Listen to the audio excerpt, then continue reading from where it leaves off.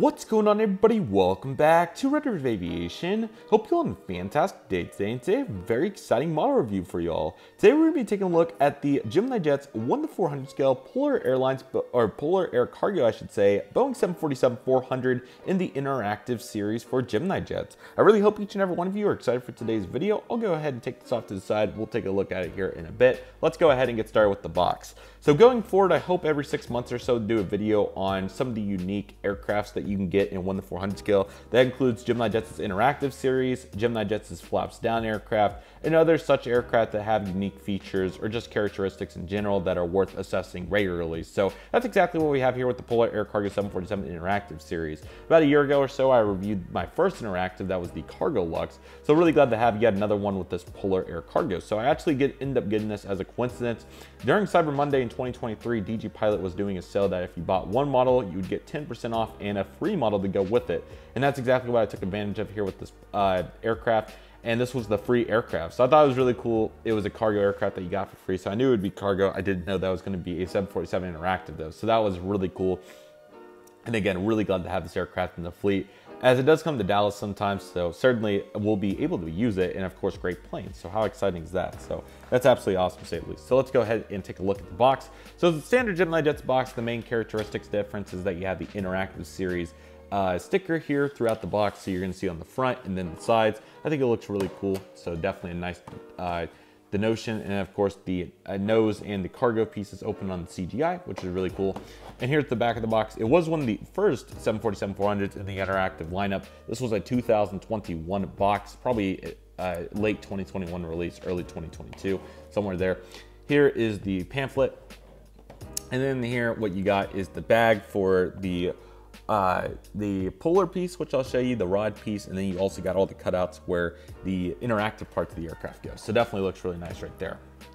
Okay, so what we'll do for different is I will review the aircraft once we have it in a configuration, because I'd rather show you all how the actual configuration works here, because it's a pretty basic livery, and don't get me wrong, it has, apologies about the mount, it's been falling lately.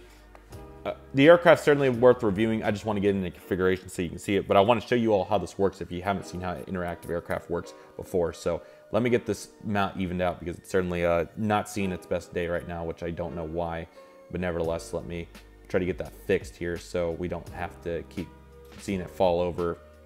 Apologies, everybody. I hope I don't have to get an actual tripod. I've really liked this mount. It's worked really well for the phone. Okay, I think this will hopefully hold. So let me see if I can. It's just getting it exactly right. I guess it's also an optical illusion. I want to get the frame right, but it's a wide body, so it's kind of hard to do that. So here it is, the interactive Polar 747-400. Let me make sure that it's getting focused. So here's what comes with the aircraft itself. So let's go ahead and take a look at these parts. So you have these various pieces that come with the aircraft. You have these, gosh darn it, apologies guys. I don't know why it's not willing to cooperate. I'm going to try to stretch it out a little bit. Maybe that will fix it up. I honestly don't know. This is probably more annoying than what it's worth, so I apologize, everybody. I'm trying to get it fixed. It just doesn't want to sit. It really doesn't. And I haven't got a new phone or any of it, so I don't know why it's just randomly deciding today's not the day. Alrighty, guys, I guess I'll have to go handheld, because I don't know why, but this just completely broke. It's not working, so I'll have to figure that out. So expect a new mount to come in the near future, but nevertheless, let's go ahead and take a look at how this works. So you have the various pieces here, and then of course you have this lever piece. So the purpose of the lever piece, or whatever you'd like to call this, is to take this out and adjust the pieces. So let's go ahead and put it into a configuration. So I'll start with the pieces in. So you can see right here, the nose goes right here, and then trying to get all the way in there. So there that goes. And then you have these various cargo doors themselves. So here's the big one that goes in the back. So let's go ahead and put that in there. I gotta let the dog out real quick. Let's let the dog out. Mom just came up here and interrupted while I was fixing the mount. So Doodle's gotta go. Okay. Apologies about that. Sometimes the dog doesn't make it out with the person that needs to make it out with. Okay, now we can really get focused here. So it's been kind of a dumpster fire. I apologize, guys. Anyways, so let's go ahead and put this piece in here. And again, I wish I didn't have to hold my phone, but I don't want to get a tripod out so I don't lose the light here. This one actually completely got stuck, so I just left it in there, which is fine. That one of them being closed at all times is unrealistic. So that's kind of realistic, so that works well. And then this front piece, of course, goes in right here. So let's see if we can get that going. There we go. Okay, so here's all the pieces. So you can tell it's a little bit loose, but ultimately it's not too bad. So the purpose of the rod, you can see a hole here.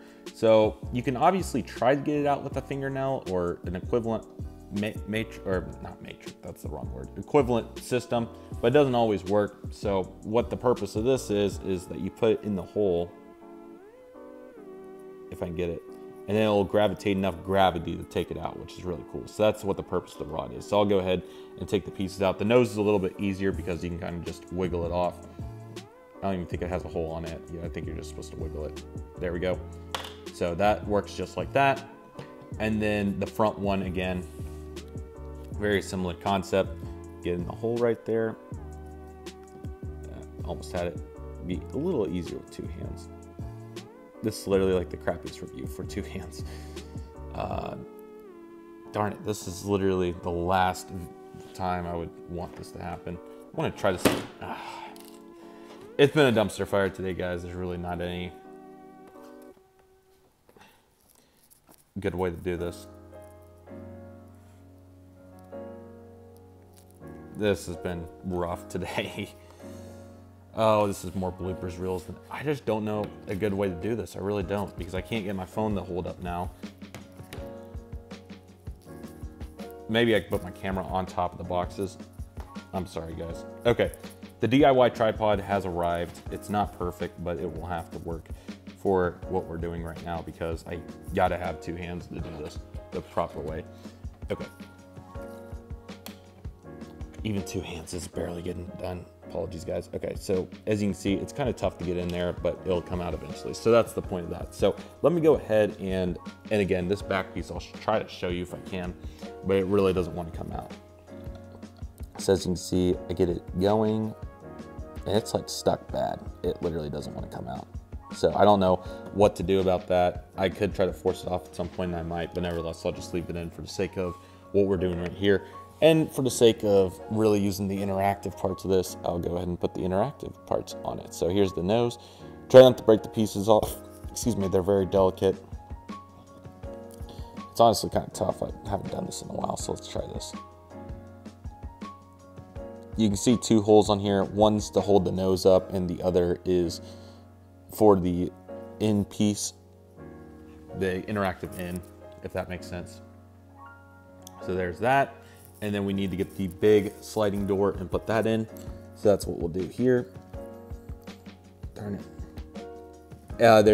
There's also, you can see in there, there's this, I don't know what the best name for it is, but the pieces to hold it up. So that's nice. And then one of these goes here in the front. It's really tough to see which one it is. They have A and B on them. I'm sure there might be a place in the box where it says exactly, but we'll just say for the sake of what we're doing that is correct.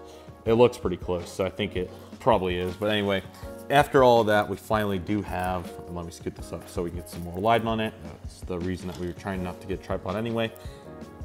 The interactive version of the Polar Air Cargo 747. So after all of that, we are gonna take a look at the aircraft. So apologies, this has been a dumpster fire review today. Thanks for bearing with me. Not as professional today because my mount broke, so what can you do? So let's go ahead, try to get this leveled out, focus the camera, and go ahead and take a look at the aircraft. So here's the nose, and once again, you have the interactive series part that kind of just doesn't do much, but you know, it's okay. Not the best insert there, but they've really worked on that since this models came out, so that's okay. So there goes that. But you got the cockpit windows, and the various details throughout here with the various panels and heater tubes and all that. Also, this bottom piece does have the Polar logo on it, so that's really cool. Nose landing gear door. Here's the escape hatch for the cockpit, L1 door. You have 3 windows there in the Polar billboard titles, which you have red over the logo, and then you got the blue line across. Older JC wings mold, so you can see kind of the 2-piece, which it isn't the prettiest, but she gets the job done. Leading edge lights, you got the engines over here in the landing gear, which do pivot and roll. Rolling isn't perfect, but they get the job done for sure. We got a little bit of wing flex, which isn't horrible, but I think, again, it's got better since this particular models came out. Then you got the winglet, which looks really good there as well. So you can see the Polar Air Cargo logo, which is awesome. Flap slats and speed brakes also look really good. The blue line continues throughout. You got this antenna, which is loose, so I gotta be careful on that one. Then you got the two back here, where the door opens right here, Boeing 747-400, and then you got the registration November 450 Papa Alpha, which is really cool. You got the L2 door, and then you got the Polar logo right there on the tail, nice and big, blue, easy to see, horizontal stabilized, APU, all the rest of that fun detail. Right side of the aircraft is also very good, where you have another cargo door open right there. You got the lines in the various colors. Again, the back door doesn't open right now, which I don't know why, but it's kind of interesting. Some good detail throughout here, and also a piece right here. I guess it must just be like actual indentation on the fuselage, not completely sure. But anyways, looks pretty good back there and all the fun details. I'll try to get you the best top down I can. It's not gonna be pretty, but there it is. Looks pretty good. And the bottom of the aircraft also looks really good. You got the air inlets, which is a really impressive detail of this mold, is the air inlets there. So that's really awesome to see. Otherwise pretty standard, but still looks really good there. So apologies, this was possibly my worst review in a long time. It just didn't want to cooperate today. So I appreciate everybody bearing with it. Thank you all so much for your continued support of these reviews, and I'll be hopeful to have a better mount and hopefully a system next week when we return for hopefully a little bit more progress. So thank you all so much for your patience. Thank you all so much for watching today's video. I really hope you all enjoyed. Take it easy, everybody. Stay safe, trust the process. Do you love and love what you do. My name is Redriveraviation. I want to thank you all so much for watching, and I will see you all soon as Redriveraviation is signing off.